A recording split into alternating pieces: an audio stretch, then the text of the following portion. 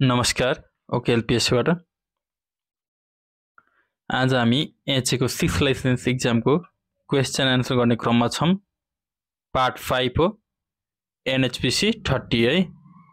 Okay, so guys यहाँ हजुरलाई धेरै कमेन्ट आछ कि रिपिटेड भयो यो भयो यस्तो हो कि गाइज क्वेशनहरु त्यही हुन्, त्यस्तै हुन्छन्, मोडल चेन्ज गरिदिन्छन्।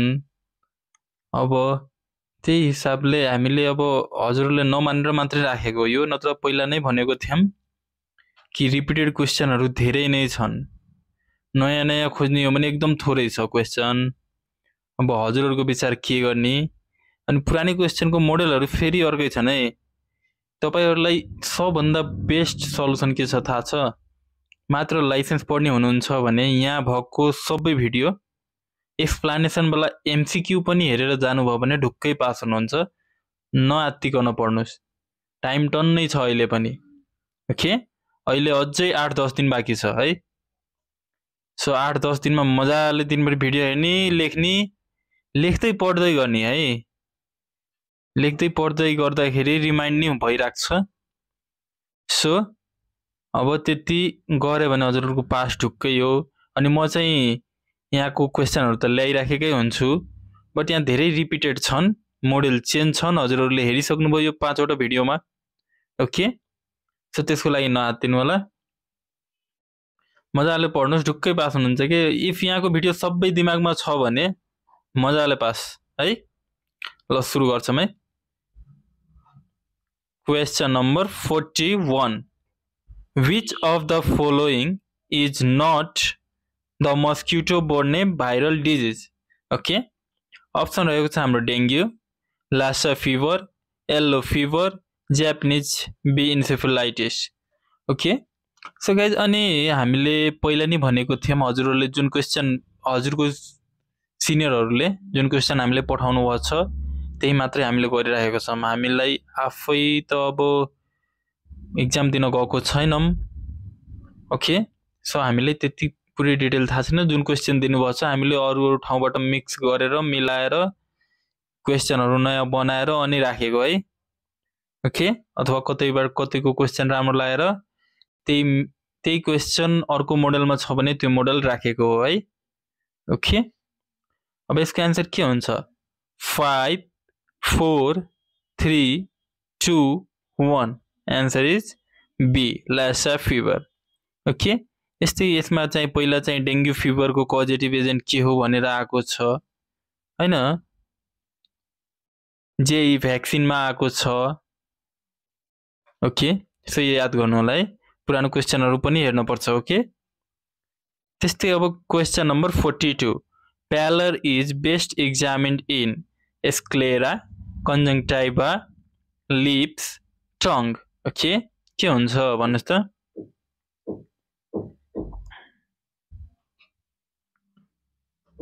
काउन्ट सुरु गर्छौं। 5 4 3 2 1। Answer is be, कन्जङ्क्टिभा।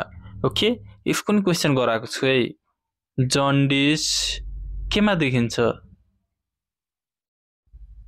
यो क्वेशन नि गराएको छु, सब मैले आफैले गराएको क्वेशनहरु छन्। यो सबै पुरानो भिडियोहरु हेर्नु होला है, यहाँ हामीसँग त्यति एक्सप्लेनेसन गर्ने टाइम छैन है। ओके, त्यस्तै अब next question, question number 43, normal range of foetal heart rate is, option रहेको छ हाम्रो 110 to 160। Okay, 80 to 100, 140 to 160, 80 to 120 के हुन्छ? यो पनि क्वेशन पहिला रिपिट भएको छ, राम्रोसँग हेर्नु, अथवा अर्कोमा पनि मोडल क्वेशनहरुमा पनि छ, त्यहाँ पनि हेर्न सक्नुहुन्छ है। ओके, आन्सर इज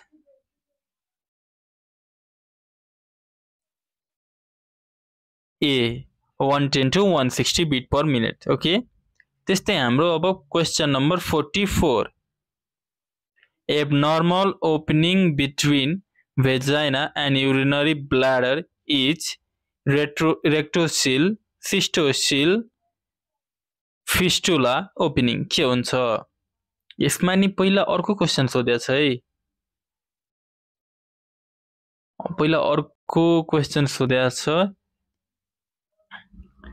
यही मोडेलमा अर्को क्वेशन सोधेछ हजुरलाई याद होला भेसिको भेजाइनल फिस्टुला भनेर ओके त्यही क्वेशन हो है त्यस्तै क्वेशन मोडल चेन्ज छ कि नै यहाँ यस्तै गरेर क्वेशनहरु रिपिट भएको छन् अनि अरु नयाँ क्वेशनहरु नि त्यही टपिकबाट आएको छन् के है क्वेशन हजुरले इफ टपिक समात्न सक्नु भएको छ भने क्वेशन त सजिलै आउँछ है सो अब आन्सर छ हामी answer is C fistula okay यस्तै अब next question question number 45 most sensitive indicator of obstetric and gynecology is option रहेको छ हाम्रो net reproductive rate infant mortality rate perinatal mortality rate crude death rate okay के हुन्छ भन्नुस्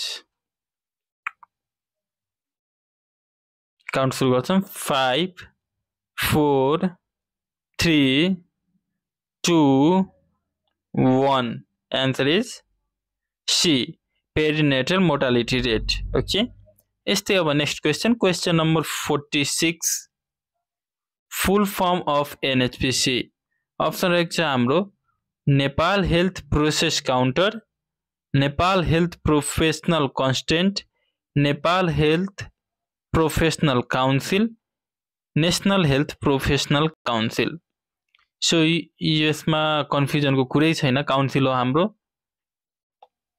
council हो एचएको त council नै हो नि है सो काउन्सिल हो भने यो नेपाल हुन्छ कि नेशनल माथिको दुईटा त डिलिट भयो यतिकै बुझ्नु भयो नि सो यहाँ चाहिँ नेपाल नै हुन्छ है आन्सर सी हुनुपर्ने हो आन्सर छ हामी आन्सर इज सी ओके यस्तै थोरै कमन सेन्स लाग्यो भने क्वेशनहरु सोल्भ हुन्छ नै ओके यस्तै अब next question number 47 which is natural family planning method family planning को पनि गराएको छु मैले मेथड तपाईहरुले चाहिँ मोडल क्वेशनमा हेर्नु होला है मोडल क्वेशन को एमसीक्यू मा छ फ्यामिली प्लानिङ को 2-3टा भिडियो छ है ओके अब त्यहाँ टपिकमै लेखेको छैन फ्यामिली प्लानिङ त्यै पनि हेर्नु होला है त्यहाँ एकदम मजाले एक्सप्लेनेसन सहित छ तपाईहरु पुरै भिडियो हेर्नुहुन्न अनि भन्नुहुन्छ कि एक्सप्लेनेसन यो भएन बुझिएन भनेर अनि अर्को कुरो कहिलेकाहीँ